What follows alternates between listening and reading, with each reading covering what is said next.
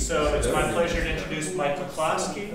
Mike comes from the Cognitive Science Department at Johns Hopkins. I was looking over Mike's CV. I don't need to make you guys feel bad because it took me a long time to get my PhD and to get a job. But Mike was 24 when he got his PhD, and he started his job at Hopkins when he was 24 years old too. So this is a guy who doesn't mess around in grad school. Since that time, he's worked on an awful lot of topics: reading, spelling, memory, a lot of different visual perception.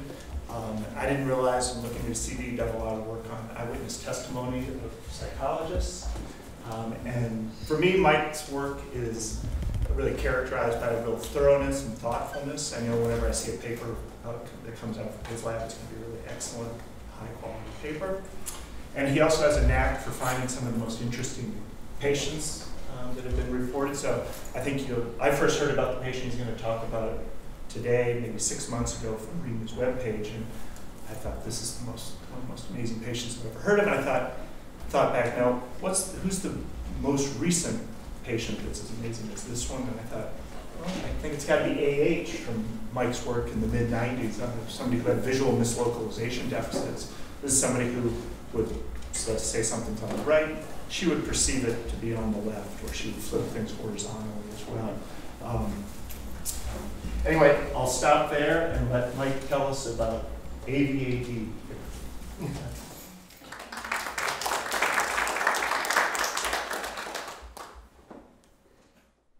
Okay, I'm not going to present you a long integrated series of studies extending over years that comes to some grand conclusions. Rather, I'm going to tell you about a single patient study with a very unusual deficit that I don't fully understand. And so, since there are a lot of smart people here who know more about vision than I do, maybe you can help me interpret it. So, if we think about visual awareness, there are a lot of intractable questions that we would love to have the answers to. Like, what is awareness? I mean, what is this about? What does it mean to be conscious or aware of something? How can neural tissue give rise to awareness? There's absolutely nothing, as far as I can see, that we can do to approach these questions right now. But there are some potentially tractable questions we can ask. Things like, what cognitive and neural mechanisms may be implicated in awareness? And what cognitive and neural processes can occur in the absence of awareness? I think some of the most intriguing evidence on points like this comes from brain damaged patients, and you're all familiar, I'm sure, with the phenomena of blind sight, which raises a lot of interesting issues for these kinds of questions. Today I'm going to talk to you about a single patient study that involves a very unusual deficit in perception of digits especially, and also some letters. And I'm going to present some behavioral results and some ERP results as well. And then I'll talk in a very speculative vein about implications for understanding visual recognition and visual awareness. So the person I'll talk about, I'll call RFS. He is a 61-year-old left-handed man. He works as an engineering geologist, or did until he retired recently. Back in fall of 2010, he began to experience various cognitive and motor symptoms. And an MRI showed some cortical atrophy, especially in parietal regions. This is a single image here. This, I'm told by neurologists, is some atrophy, not necessarily severe atrophy, although it looks like there's a lot of empty space in his head to me. The diagnosis he was given, probably not as much as in my head, but anyway, he was given a diagnosis of corticobasal degeneration, which is a neurodegenerative disease involving widespread degeneration, including in the basal ganglia and, of course, in the cortex. Since that time, he's shown a considerable progression in motor and somatosensory and memory deficits. So this is a very cruel disease. He has problems like he first had a major tremor in one of his hands. Now that hand is essentially clenched and unusable. His muscles are tonically contracted, and so he's in a lot of pain from that. He has, poor control over his jaw muscles, so he's broken a number of teeth just trying to eat, and it's just a horrible thing. What I'm going to be talking about, though, is one aspect of this deficit which has to do with his visual perception. Now, if we test his visual perception, for the most part we find that it seems perfectly normal. So his picture recognition seems fine. He can tell you that's a helicopter without any difficulty. He can make copies of either meaningful or nonsense shapes without difficulty. He does fine on identifying typographic symbols like the percent sign or the dollar sign or so forth. No difficulties at all.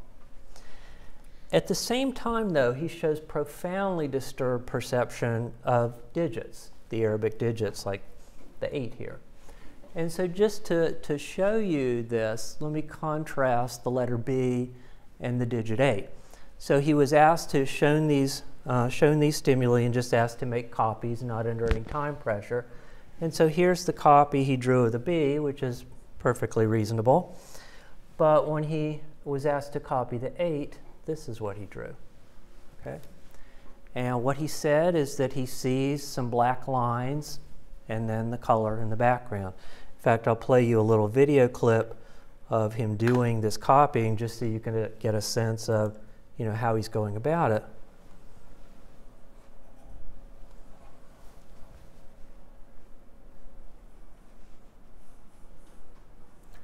And he says he can't exactly reproduce what it looks like. The lines may look like they're in different places when he looks, down and then looks up again. And it somehow just doesn't, it just looks wrong. But he's doing the best he can to. And then it's color in the background. So it's color in the background, yeah. So go ahead and do that.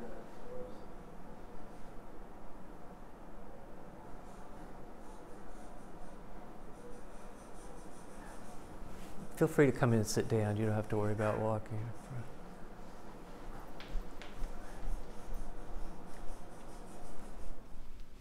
Okay. So notice this doesn't look a whole lot like the target.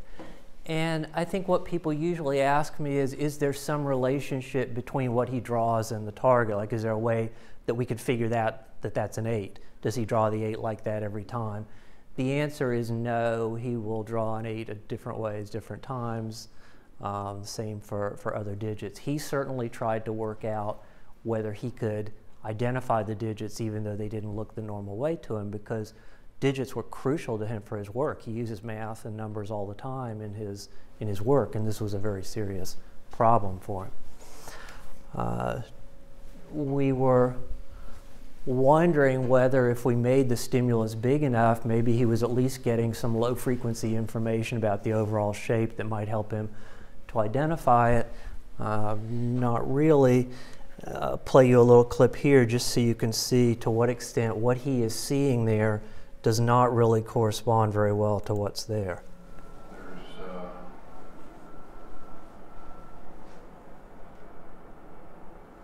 kind of green here. This is kind of like lighter green, darker green here. There's some orange over here. Okay. And some orange out here. Okay. Orange actually comes up here. This is green. Darker here, but it's lighter here.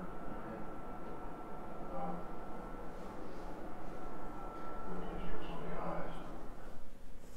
And he really doesn't like looking at these because they look really wrong to him and really bad.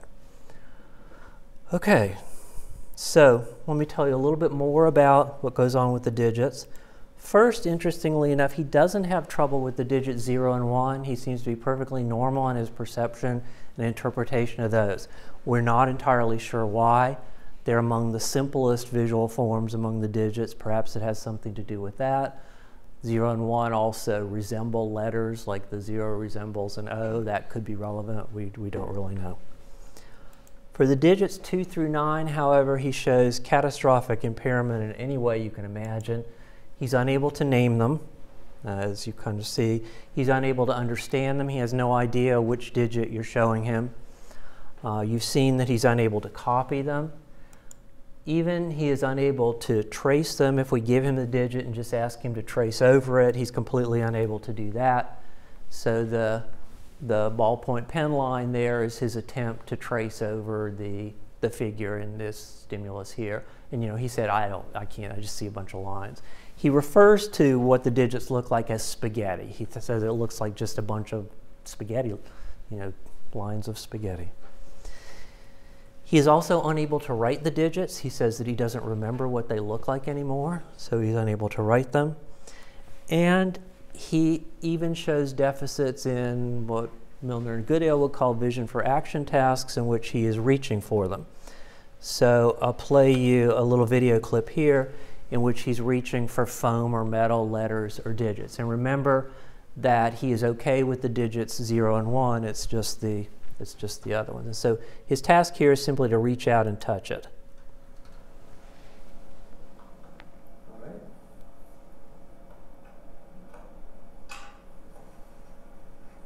So 1, it's fine.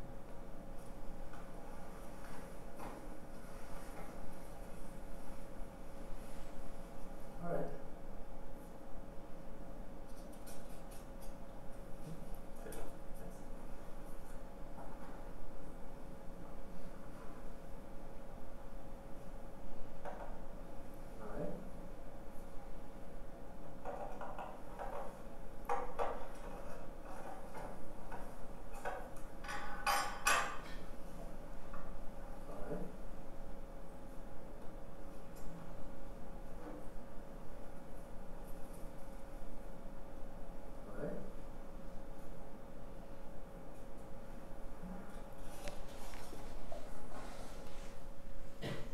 And he really hated doing that because the way it feels and the way it looks don't match up at all.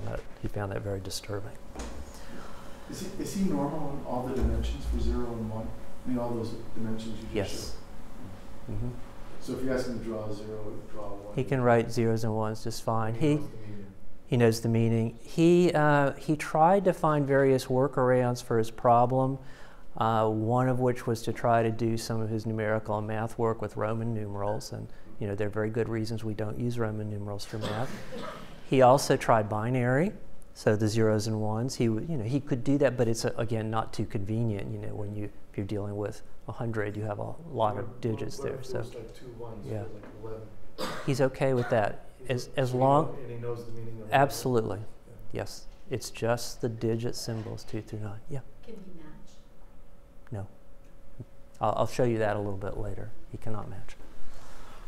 All right, so more generally, it's not a general numerical or mathematical deficit. He's intact in processing of number words, like the word 7. He's able to use Roman numerals without any difficulty. His mathematical skills are intact as long as we test him without Arabic numerals, and he is routinely continuing to do the sophisticated math that he needs to do for his work. So he was, for example, in the 91st percentile on the Weiss arithmetic subtest. It's a verbal arithmetic test, so it doesn't require visual symbols. And interestingly, we found that he was able to learn and use novel digit symbols. So I'm going to call these surrogate digits. We created a new set of digit symbols for him, both for research purposes, but also an attempt at compensation for him. So the way these were constructed is they all had a vertical stroke which didn't have any value, and a horizontal stroke at the bottom had a value of 2, one in the middle a value of 4, one at the top a value of 8, and a little flag on the left had a value of 1. And so this was the surrogate digit for 5. It has the 4 line and the 1 flag here. And this is the whole set of them. So basically we just gave these to him and see if he could learn them, and he very readily learned them. One thing we wondered was maybe he would be able to deal with them okay at first, but as he learned them as having numerical meaning, then maybe he would then be unable to see them too. They would become spaghetti. They did not. He's been using these for several years now to do all his numerical and math work, and they continue to be perfectly well perceived. So we modified the fonts on his computer so that when he is displaying numbers, they display in these new surrogate digits, which he's able to interpret. We created a calculator app for him so that he can do his math in these. I'll play you again a little video clip of him using this. 13 times about 36. That's 468. I'm saying, I have no idea whether he's right or not, but I checked it later. That would be 52. Well, that's great. But this is a lifesaver for me as far as work is concerned. That and the fact that you have my system on the computer. Yeah. So this was good, both that we found that he could learn these, but he did also say he was able to continue working for longer because he had this substitute system to use. And he uses it all the time at home. If you go visit him at home, he's got phone numbers written down and this, and so that's just the way he does numbers now.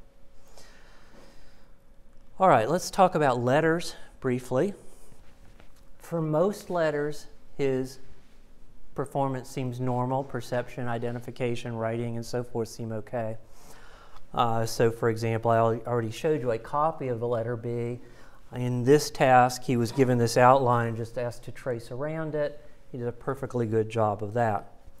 However, there is a subset of letters, M, N, P, R, S, and Z. And again, I don't know why these particular letters, but he has some difficulty with these. You know, he wondered, well, maybe those are the ones that most closely resemble digits, but I really don't think that holds up too well. So again, we don't know why these.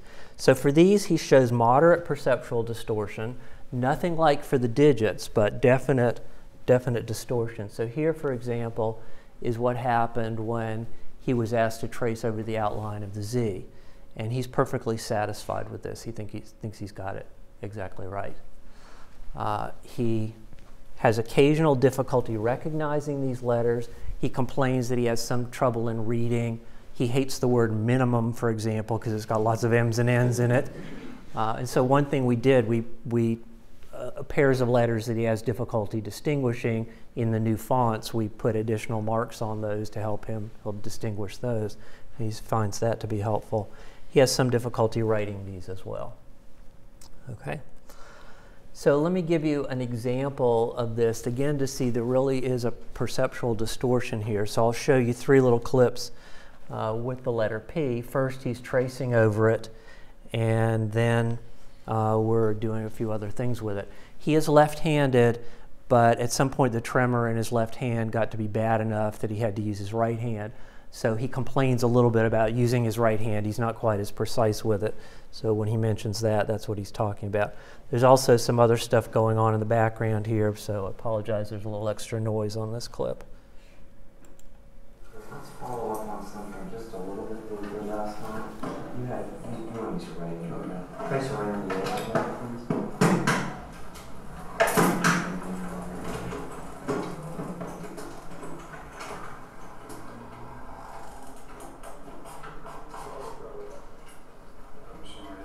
No problem.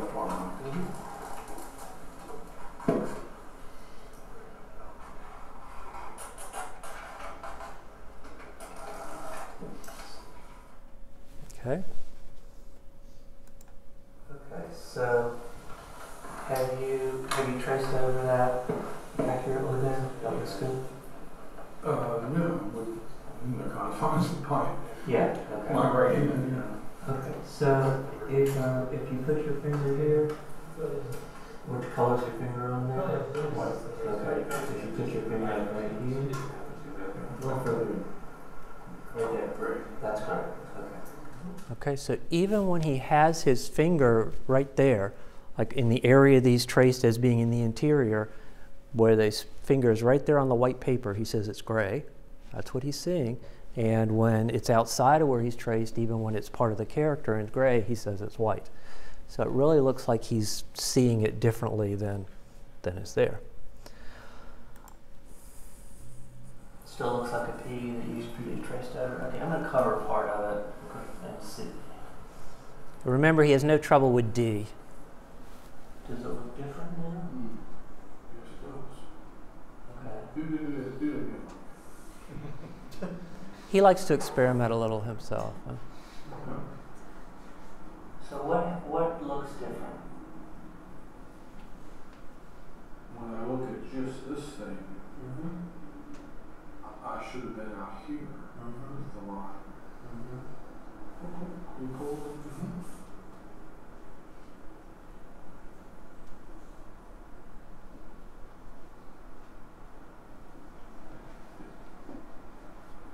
Oh, tell me what you're seeing now. It looks. You're seeing the way you traced it before. Okay. And now.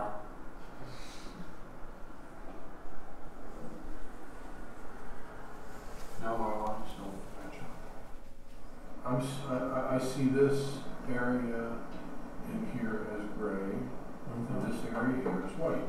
Okay. Okay. Instead of uncovering it this way, I'm going to go up here. Is there a point at which it stops looking the same, or it changes?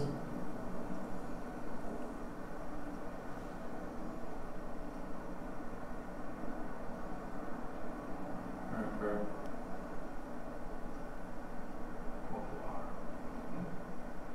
Right there. Okay. And without actually drawing on it, like with this end of the pencil, can you trace over where the gray should be now?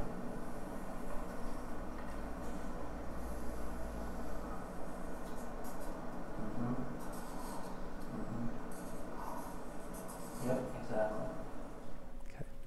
So this particular visual shape, the shape of the P, for some reason he misperceives the shape of it. When we modify the shape by making it so it no longer looks like a P, then he perceives it perfectly accurately. Mike, his misperceptions there as you were covering the stem or uncovering seemed to be consistent, and that he was having the same misperception. Yes. If you showed him the P the next day, He wouldn't necessarily trace it exactly the same way, but it will probably be distorted. Yeah. Have you had him do it with one eye closed? Yes. Okay. Doesn't matter. For right and left. Yeah. So our best guess is this is a milder form of the deficit seen with digits. Now that's not much of an explanation since I haven't told you what the problem with the digits is yet. And you'll probably still be waiting for that at the end of the talk. All right, so let's go back to the digits. In addition to there being impaired perception of the digits themselves, for RFS, the digits also impair perception of other stimuli that are nearby in space or time. So let's just look at space first. So here we show him a digit on a grid, and the digit looks like spaghetti to him. But he also says that the grid looks distorted in the neighborhood of the spaghetti. And the line he's drawn around there is to indicate the approximate boundaries of where the grid looks distorted. He said the lines look wavy or they look bent in some way.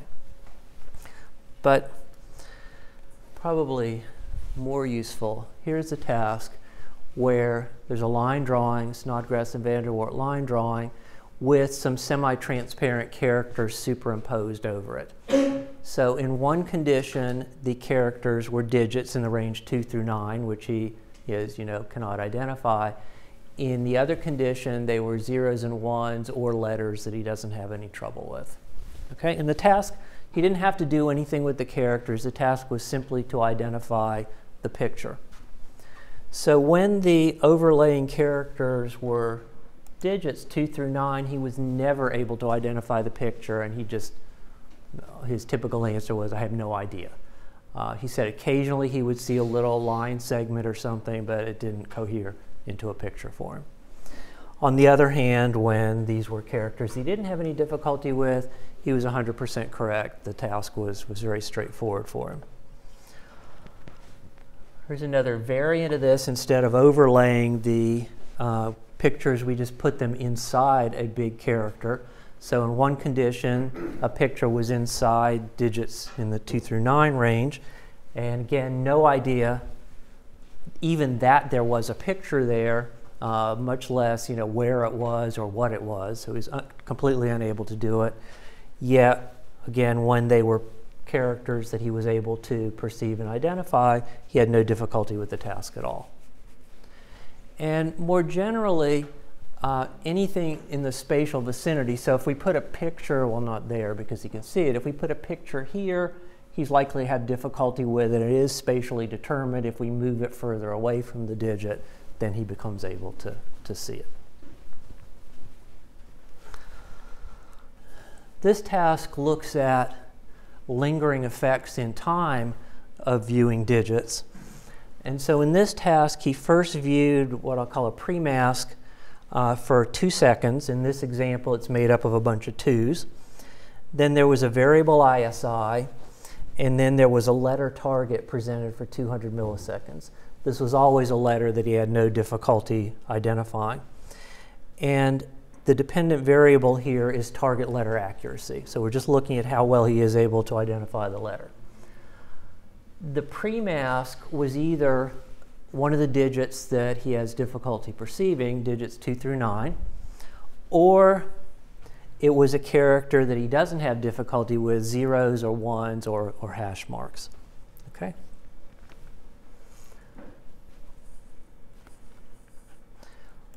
When the pre-mask was a character that he can process without any difficulty, he was fine on identifying the target character regardless of the ISI. I think he made one error at 250 milliseconds, otherwise he was perfect. When the pre-mask was a digit in the 2 through 9 range, on the other hand, his performance was dramatically worse.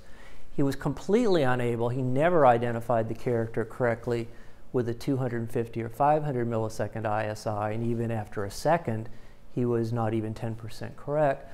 Not until 2 or 3 seconds did his performance approach the control condition range. Now what he says is that in this experimental situation, or just in other less formally, if he's looked at digits and then they're taken away, whatever is there now looks wrong or looks distorted for a few seconds afterwards. So there's some lingering effect in time. Okay, what may be going on here? Well, the short answer is I'm not entirely sure, but I'll take a shot at it anyway. So when we process visual information for recognition, there are lots of different types of stimuli we deal with. We deal with objects, pictures of objects, we deal with characters, we deal with faces, which some people consider to be mildly interesting stimuli around here. We deal with scenes, all sorts of things. So presumably, all of these types of stimuli have to undergo some initial perceptual processing to generate some sort of representation that can drive recognition. And I'll talk about this very vaguely as perceptual processing and say that generates some kind of form representation, specifying shape, color, texture, whatever is appropriate for the particular stimulus. And then there are lots of reasons, behavioral and neural, for believing that there is specialization of higher level recognition mechanisms. There are specialized mechanisms for recognizing faces, for recognizing objects, for recognizing characters, presumably. And so that if the appropriate type of stimulus is presented, that recognition process will come into play. So for example, if we're recognizing characters, if you're shown a digit 8 and you are not RFS, you will generate some kind of basic shape representation for that, which will be interpreted by the character recognition process and presumably will activate a stored representation of the digit 8, and then that will constitute recognition. Now, if within this very simple framework we try to make sense of RFS's deficit, we can see there's a basic problem here, almost a paradox. So the deficit is on the one hand perceptual, yet on the other hand it's also domain specific, affecting just digits and a few letters.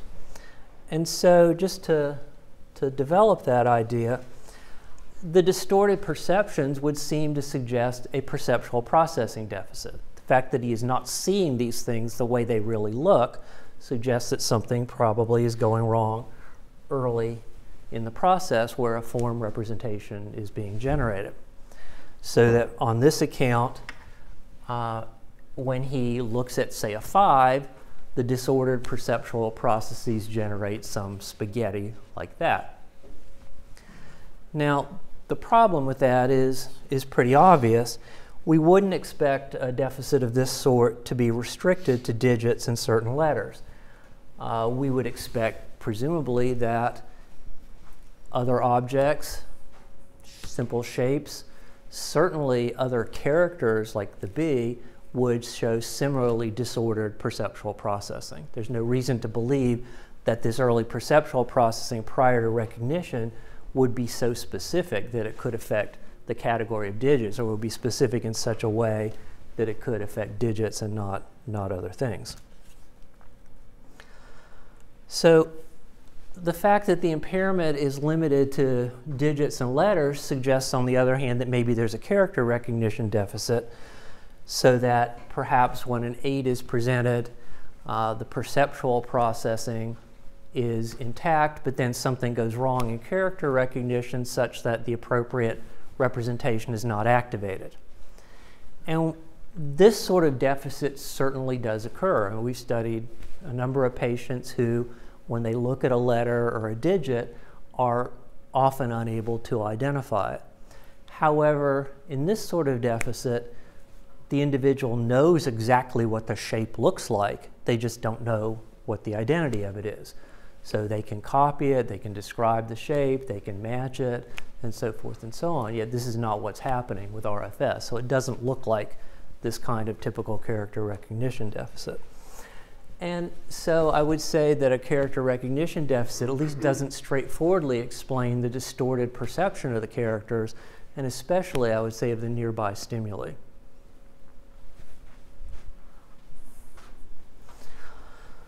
So one possible way of resolving this paradox is to refer to the notion of recurrent processing or feedback within the visual system.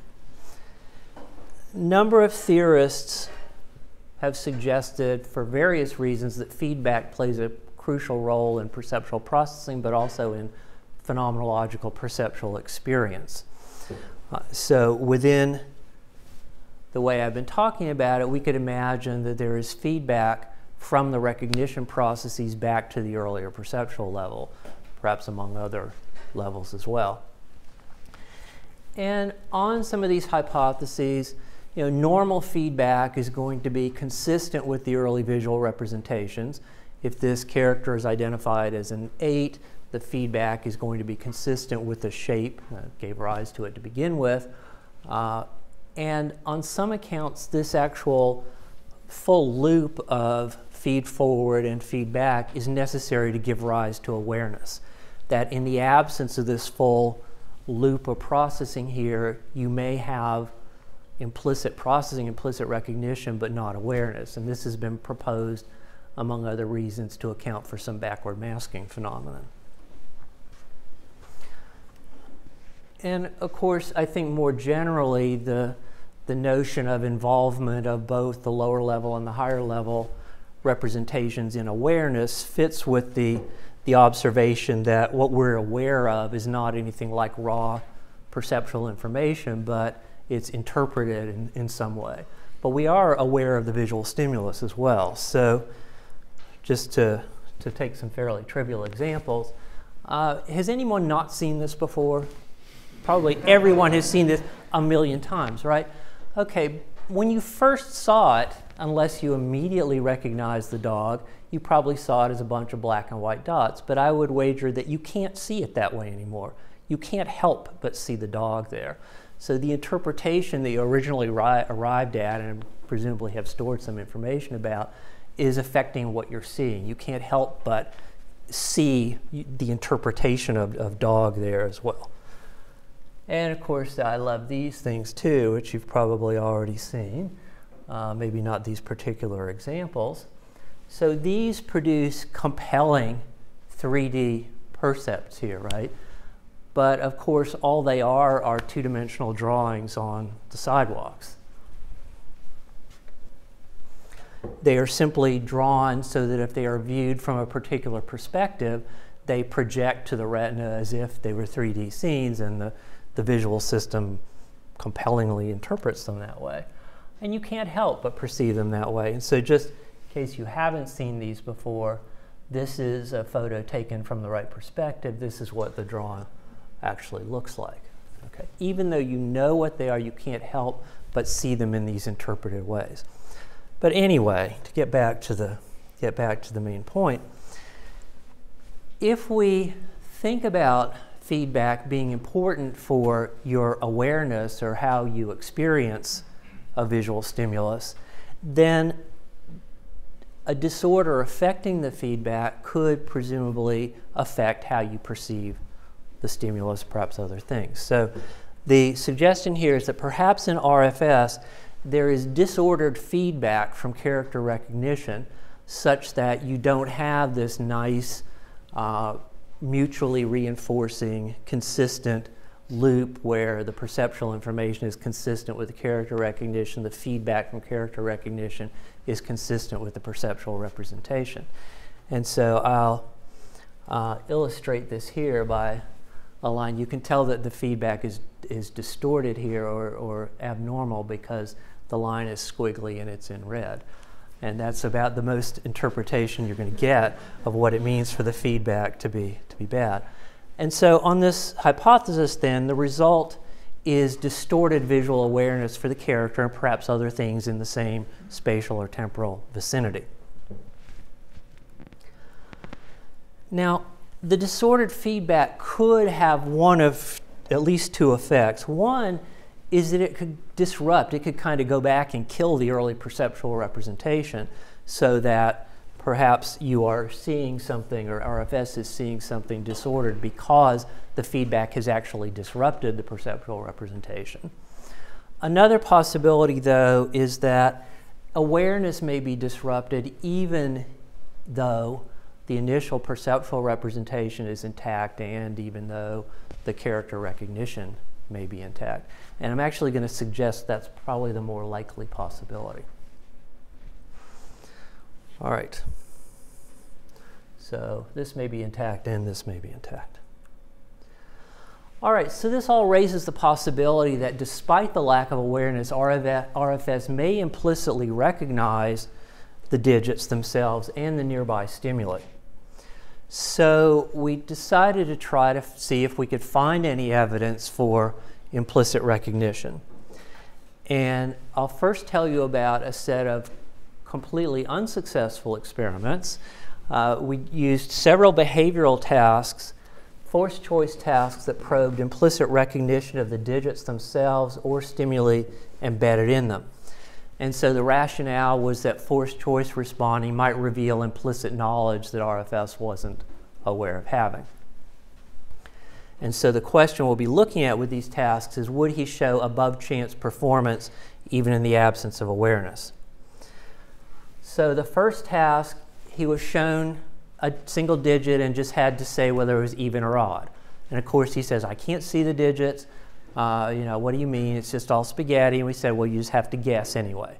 Just kind of like the blind sight patient who says, I can't see the light. And the examiner says, point to it anyway. It's just like let the force be with you and, point. Our control condition here was the surrogate digits, where we, of course, expect him to perform well, since he really easily knows what those are. Then there were several tasks with stimuli embedded in the digits. Square versus diamond was one of them, either in a digit in the range 2 through 9 or in a letter that he can perceive. This is the control condition again. Plus versus time symbol, up versus down arrow. This is on the assumption if something is worth doing, it's worth doing to excess. And we also used things that were a little less direct. So here there were pictures that were either musical instruments or vehicles. He had just to guess which of those. And finally there were words, either animal words like cat or object words like bed, and he was forced to guess which was which. Okay. So first, for the control conditions where he was able to see the characters and the embedded stimuli, as one would hope, you don't have to read all of this stuff. The bottom line is he was virtually perfect at this, as we would hope to see. The conditions where we were looking for implicit recognition, however, across all of these, he was just as close to chance as you can possibly be. 166 out of 330, or 165 is exactly 50% correct. So there's no evidence for any implicit recognition there. this will address a question that came up earlier. We also did some same different tasks where he was shown pairs of digits, and he simply had to say same or different, physically same or different. And we also asked him to say same or different for an Arabic numeral shown visually versus a spoken numeral. And what we found is that when the decision could be made using the zeros and ones, which he could see, like if he had 2 versus 1, he can't see the 2, but he knows it's got to be a digit larger than 1 because it looks like spaghetti. He was perfectly able to do that. He was 100% correct on those. But when the digits required him to identify, process digits in the 2 through 9 range, he was completely at chance on those. So even when the task was simply to say, are these 2 stimuli physically identical, he was unable to do it. Okay. All right, so the behavioral tasks don't provide any evidence of implicit recognition. But we didn't give up at this point. We decided to try some ERP studies. The rationale being that ERP might reveal implicit recognition even though the behavioral tasks didn't. So we know that there are certain ERP components that reflect processing distinguishing between faces and non-face stimuli, the N170, and stimuli designated as targets versus non-targets, the P300. And so what we tried to do is use these components to probe for cognitive processing in the absence of awareness. And in these studies, we were looking at stimuli that were embedded in the digits rather than the digits themselves. So the first experiment used the N170, which, as you probably know, refers to increased negativity to face stimuli approximately 170 milliseconds after stimulus onset. We don't know exactly what the N170 indicates. There's considerable debate about that, but we do know that it distinguishes at least face from non-face stimuli. And so the control here were faces versus just scrambled up face images. So in one condition, the face or the non-face stimulus was shown embedded in a character that he can identify and perceive normally. So here he can see the face, he can see the scrambled up image there. And so we expected to see an N170 there, even though it's not a typical type of stimulus presentation. In the other condition, the face or the scrambled up face was embedded in a digit that he can't see. And for these stimuli, he says, you know, of course, it just looks like spaghetti. What do you mean there's a face there? I don't see anything else there. He has no idea whether there's a face or not a face, he says. And so the question was whether he would show an N170 when the faces and scrambled faces are embedded in digits. Here's a graduate student, David Rothline, modeling the electrode net. And here are the results. So these are results from 2 occipital electrodes, first for the control condition here, where the face or scrambled face is in a character he can see. And the blue tracing is for the stimuli that included a face, the red is for the scrambled face, and using the convention of negative being up. And so you can see we see a significant N170 in this condition on these electrodes. The face gives you a higher negative potential than the non-faces. All right, the interesting result, though, is that we get exactly the same thing when the faces and scrambled faces are embedded in these digits that he can't see. We get a perfectly good N170, even though he says he can't see the faces. He has no idea whether it's a face or a scrambled face. So the neural activity is distinguishing faces from scrambled faces even in the absence of awareness. The second experiment used a similar logic but with the P300. This is an increased positivity to stimuli that have been designated as targets around 250 to 500 milliseconds post-onset. And these usually have to be infrequent targets as well. So they're just indicators of processing that in some way distinguishes the target from the non-target stimuli. And here we used words as the target stimuli and the non-targets. So in the control condition, these words were embedded in characters, large characters like the E here, that he was able to perceive without difficulty. 2 of the words tuba and fife were designated as targets. They're slightly strange words because we selected all the stimuli to avoid any of the letters that he had difficulty with. And those made up 20% of the trials. The remaining 80% of the trials were other words that were non-target stimuli. All right, so that's the control condition. The digit condition was exactly the same, except the words were now embedded in digits that he's unable to see. And so here, of course, he says he can't see the words. He has no idea there are words there, doesn't know what any of the letters are, of course, and has no idea what the whole word is. So again, we're looking to see whether he'll show a P300 when the target and non-target words are embedded in digits. And, okay, first the control condition. We're looking for a positive deflection now. So for the targets, this is the P300 here, as expected. Stronger positive response to tuba and fife than to the others. And here is when they were embedded in digits. Again, we get a perfectly good, very strong P300 for these words that he is completely unaware of. So again, the neural activity is distinguishing the target from the non-target words, even in the absence of awareness. We don't know exactly to what level he's processed these target stimuli, but it has to be reasonably good to reasonably high level to the extent that he is distinguishing those targets from all the other words that were presented. All right, so the ERP results then do demonstrate implicit processing of the stimuli embedded in the digits, despite his lack of awareness. So that when we presented the face to the non-face, even though he couldn't see those stimuli, we get an N170 to the face stimuli. Even though he is not aware of the words here, he is responding more to the target words with the P300. So, what is going on here? What we're thinking then is that when the stimuli are presented, we get good perceptual representations of them. And we're getting activation of the character, the appropriate character and character recognition. If you think about it, there has to be some level of recognition for these digits in order for them to behave differently from all the other stimuli. So as he said to us, I have to be seeing them in order not to see them. I mean, he has a pretty good understanding of what's going on. And the face is also getting processed to some degree. We don't know exactly how much here.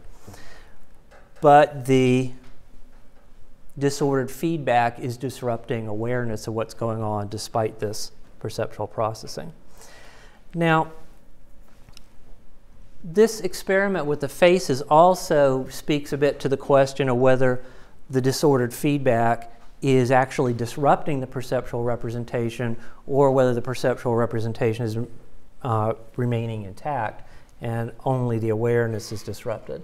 It turns out the way we did this experiment is that we first presented the digit alone on each trial, and after 1 second, the face or the scrambled face was added to it. And so the digit itself had a 1 second head start, which is plenty of time for it to become all scrambled up. So if what we're going on here is that the perceptual representation was generated, then there was character recognition, then there was feedback, and it caused this terrible thing to happen at the perceptual level, one would expect, I think, that when the face was then added, it would be disrupted by the bad feedback coming in as well, and you would never get a good perceptual representation of the face. Instead, what seems to be happening, what I think is most likely, is that even though you have this head start and you have the bad feedback here, when the face is then added, the perceptual representation has not been disrupted, and you can add, the perceptual representation of the face to this, allowing the face then to be processed.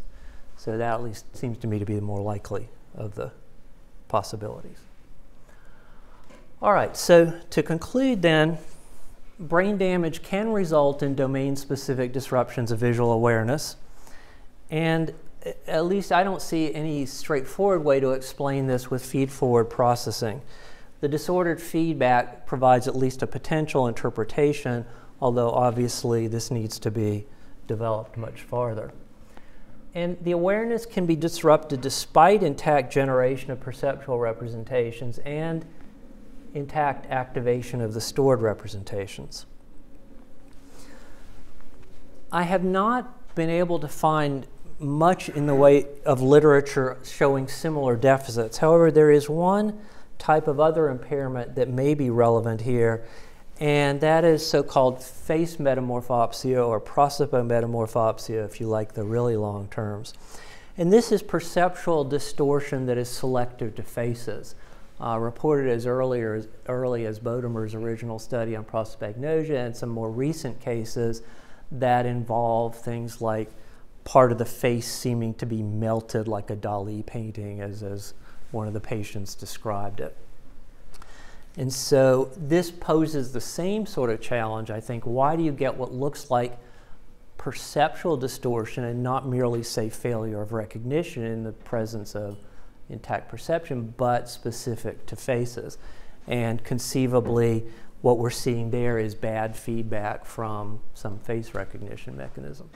It's interesting that most of these cases that I'm aware of seem to be associated with seizure disorder, either documented seizure disorder or at least showing the effect went away when the person was treated with anti-epileptic medications. RFS does not have any kind of seizure disorder, so that's not what's going on for him, but this seems conceptually similar. All right, let me finally thank the many people who helped on this. I particularly want to acknowledge David Rothline, Teresa Schubert, graduate students in cognitive science, both of whom are in postdocs right now, and a number of other colleagues in neurology and cognitive science and medical psychology. So, thank you very much.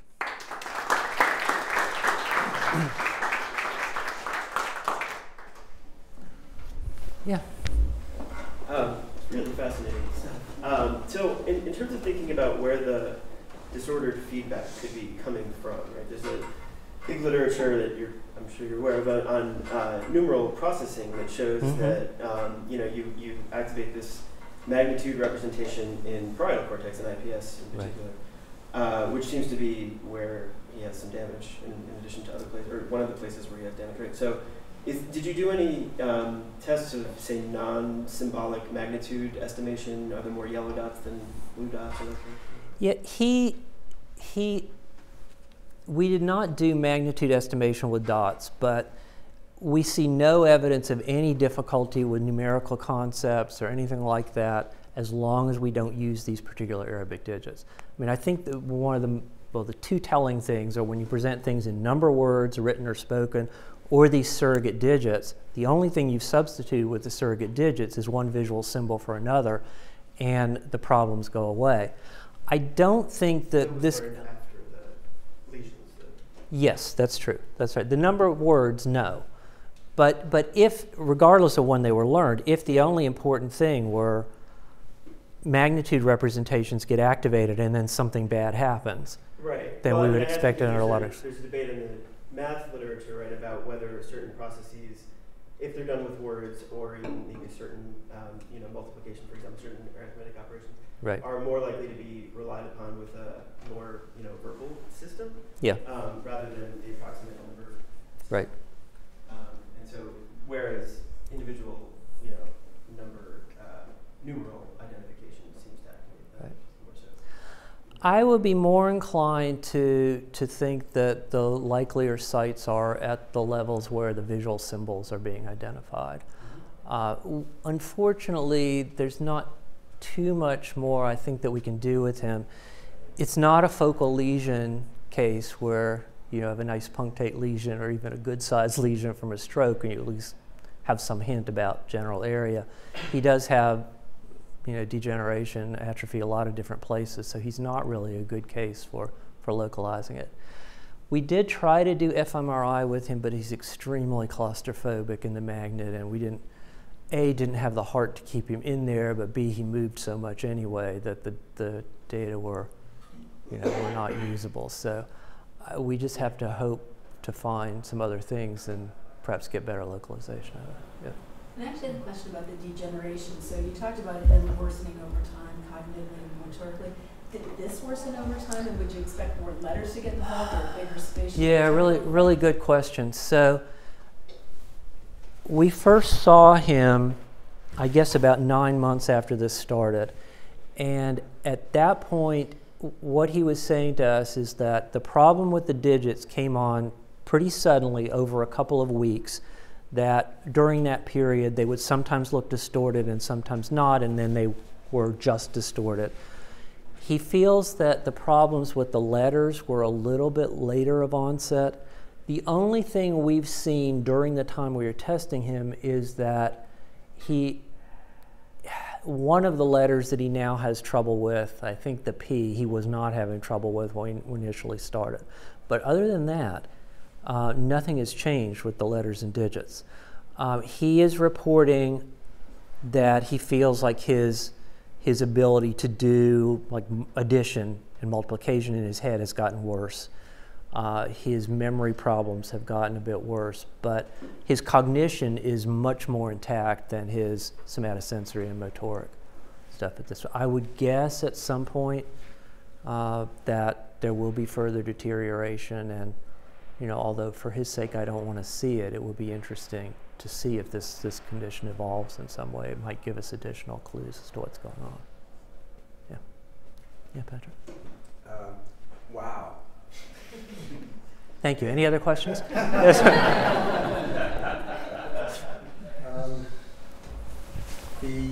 Well, a couple of things. First, the specificity of the separate letters, you must have thought through, equivalent things like the fruit and vegetable man that have these localized losses. Mm-hmm. Are there other alexia examples of people who have lost specific letters in reading, maybe not so dramatic as this person, but... Yes. Most of the time when people study patients with alexias or agraphias, they don't look at it in all that much detail, but over the past several years we've been studying 3 people with more typical letter identification deficits and accumulating a lot of evidence about how they perform with individual letters. And there are definite regularities in their performance, like they tend to confuse letters that are visually similar with one another, but there are also very big differences among individual letters in their accuracy. There are some letters that they almost never misidentify, and other letters they're horrible at, and that differs across the patient. So there may just be sort of some, I don't want to say random, but some arbitrary aspect to the damage that will affect some letters more than others. So would you entertain, or have you already entertained and thrown out the idea that, in fact, recognition, not just for letters, but for objects and faces, is quite parcellated, that there could be a few letters here and other letters here, and that might be randomly organized from person to person, so these patients could have different losses? That's possible. I guess I'd be more inclined to think, and I'm not sure that I can defend it, that the areas are, that there is localization. So localization of where the letters are, or maybe the letters and digits together. But when there's damage to those areas, the damage is not, all or none. It may be such that if you damage that area, whatever has happened, whatever neural loss you had, or whatever loss of connectivity, or whatever kind of disruption it is just such that it affects some of them more than others. I don't think we necessarily have to assume that each letter or each digit is in a separate place and some of them get hit or some of them don't. But I'm not sure that we know enough about neural implementation of these things to be making confident. Show any similarities in shape that would make sense to anyone who does sort of shape-based letter. But the second question is, I think when you say that the effects being localized in space suggests that it's not some feedback to an early level, rather than calling it perceptual, call it, let's say, early. In fact, perhaps the early and the recognition both project to some theater of consciousness, let's say. and somehow the distorted letter projection is actually changing the nature of space representation, and that seems to be what you were saying. So where would that special place be that those two conjoin? Probably the pineal gland is what I would say. Yes. I really don't know. I mean, the only other clue that I have is that we did some frame of reference experiments with the temporal distortion. So if we show him digits and then have him saccade and then show him something else, does he have trouble at the same retinal location or the same, what most people call spatiotopic location? And it's definitely the same spatiotopic location. So it's suggesting it's not a really, really early level. Yeah, something reasonably high. Yeah. So. Coordinate systems. There's do you think this is happening in Eulerian coordinates or something? So there's quite a few numbers that if you turn them upside down look like letters or vice versa. Like a small h looks like upside down 4 or a 3 looks like a reverse e or a 7 something like that. Right. I mean, for some of these, if you had such pairs and you turn the paper upside down, would you? Yeah, we did some work with changing the orientations of digits, not specifically to make them look like letters, but I can tell you a couple of things. So digits that do look differently when they're inverted. If we invert them, I would say about half the time he is able to perceive the shape even though he can't identify it as a particular digit. So if we take a 3 and rotate it 90 degrees, he can see the shape, although he doesn't know that it's a 3. Sometimes it still looks distorted, and if you keep doing it, like there's one time we were doing this with a 3, we turn it and he could see the shape, turn it back. After we did it a couple of times, even when it was inverted, you say, now it's tainted, it looks bad even when it's turned. So apparently it was getting recognized as a digit even though it was inverted. The other thing is, you may remember those big foam letters that he was having to touch. We did give him a big 8 just to feel, to see if maybe the tactile information would help him see it better. And it definitely did. But one of the interesting things that happened while he was doing that, he's holding it upright, it just looks totally wrong to him. He turned it on its side, the 8, and then he said, oh, now it looks like a mask. And so, because like it has the 2 holes in it. So he could see the shape, and then he turned it back upright and it became spaghetti again.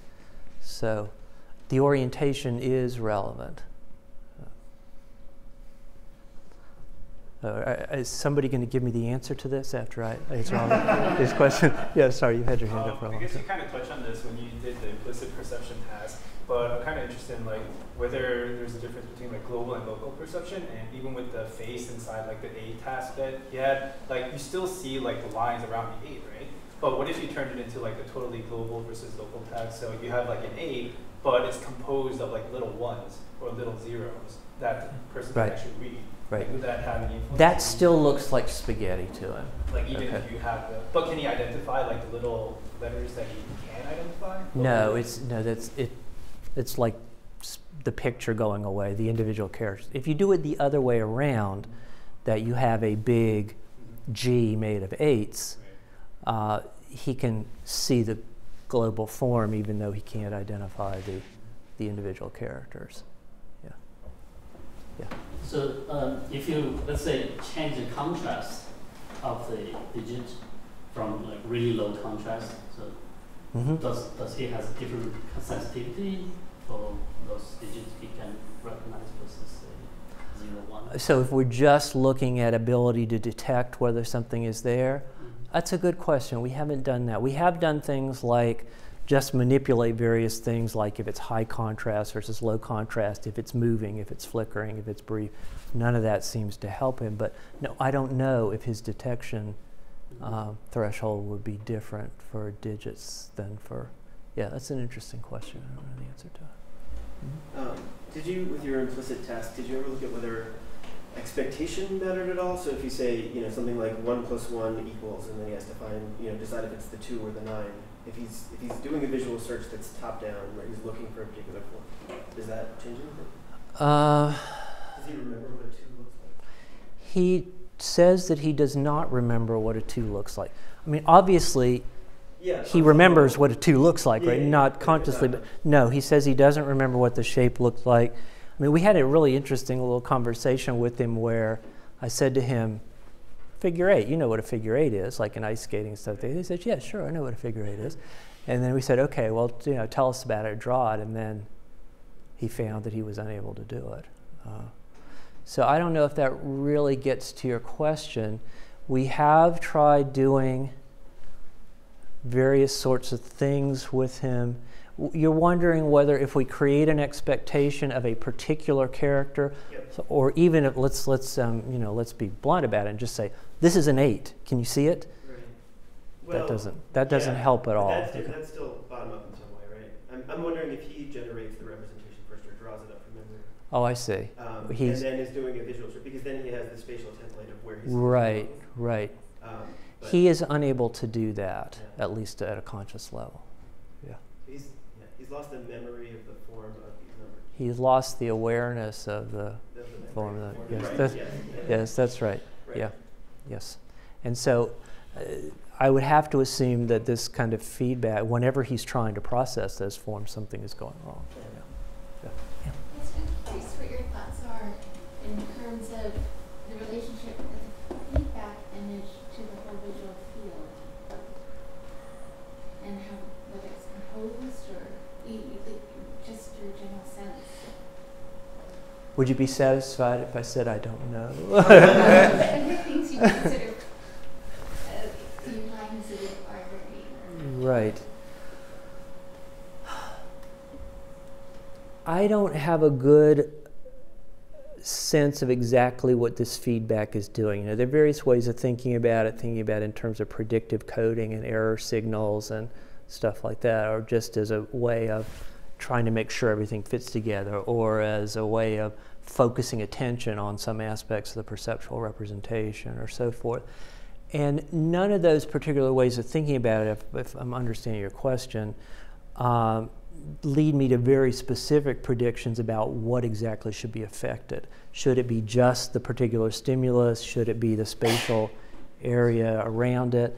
I don't know. It's more that I'm saying, well, I could imagine that things in the spatial or temporal vicinity should be affected. But it does have a little bit of the feel, kind of going back to the face metamorphopsy, of kind of the disruption you could get from seizure activity, you know. So something is going wrong there, that's something bad is happening that's causing things to get disrupted. And I wish I had a better notion of it. I also wish that I could think of some way to start to try to get at this with neurotypical individuals, so that, you know, I don't have to just try to go find somebody else who has this sort of impairment, because they are not thick on the ground.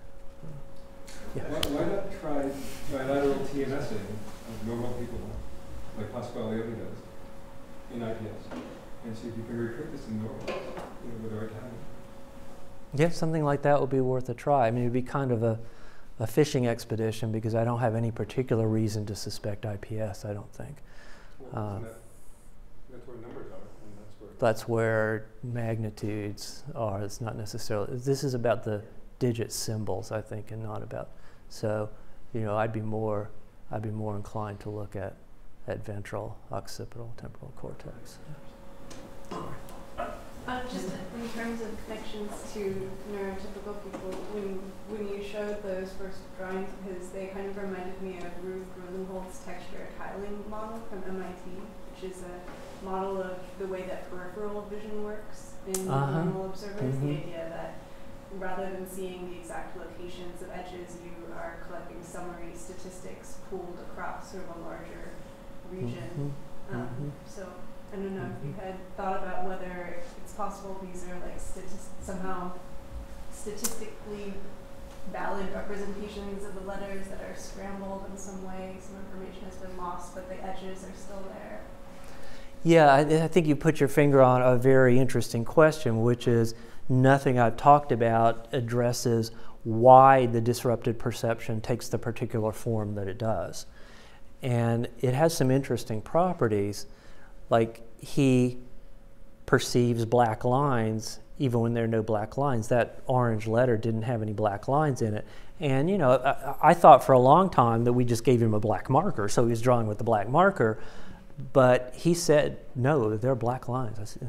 And he sees edges, even if we take, you know, apply a Gaussian blur, a very pretty strong Gaussian blur to the digit so that it's quite fuzzy. He still sees the lines there and he draws them.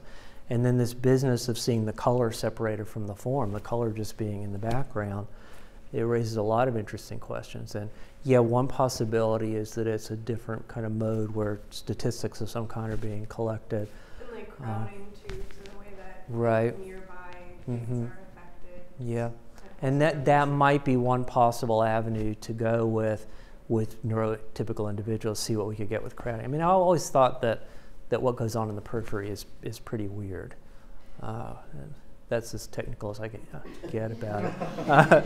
So yeah, I mean, I wonder also whether we're seeing, for some reason, awareness of some pretty raw perceptual information, that you have color one place, you have contour other places. Probably not exactly that, because you might expect then at least the contours will be in the right places. So yeah, I don't know. But Patrick has the answer for me. Okay. Something separate. Have you looked at pop-out in a search for digits 2 to 9 among letters, a bit like they do with synesthetes? That was a bit clever. Yeah, we tried a little bit of that with him. I'm trying to remember exactly what happens. He doesn't have any trouble detecting whether a digit is there because it looks so weird to him. Yeah, these things look... But does it pop out? Does it pop out? I don't know the answer to that. I know that we tried to do something with that. My guess is, since I don't remember it, either it's just, you know, early onset dementia, which is quite possible, or that for some reason it didn't work out technically. It's difficult to do anything requiring reaction timing with him because of the motor difficulties. He's very slow. So it may be that we just weren't able to get reaction time data that we were comfortable with from him. But yeah, that would definitely be an important thing to do. I think we could probably go on with questions all night. All right. Why we stop there? Well, we can have questions out here. Okay, sure. Mike can have a drink in his hand. Well, thank you very much for the really interesting questions.